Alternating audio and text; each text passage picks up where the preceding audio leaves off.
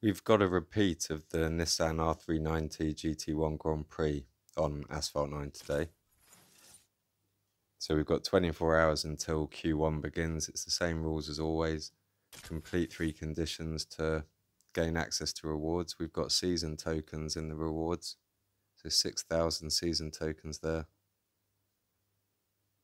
And another 4,000 once qualifying begins.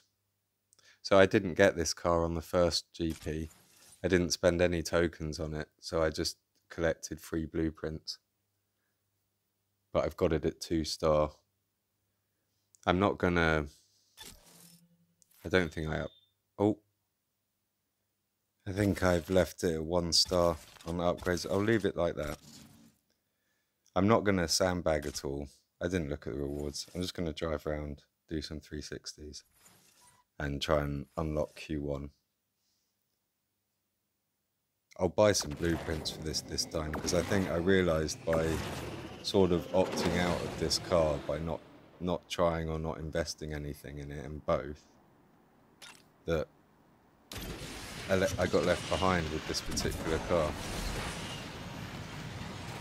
And now tokens, as tokens get devalued, so I don't want to say tokens have been devalued, but some people feel they might have been.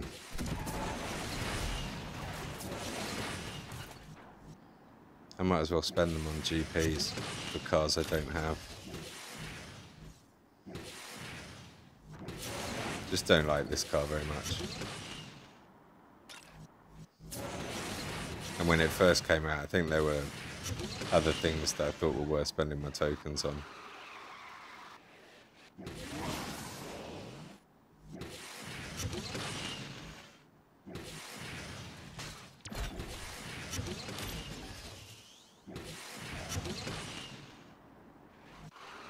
I thought I was going left then.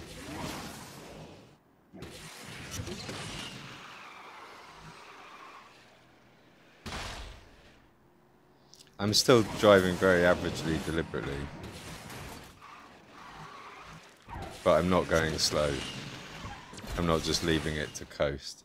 Because I think then you get a higher proportion of sandbaggers with intent if you go really slow. And that's 3 conditions complete. So I'll wait for Q1 tomorrow.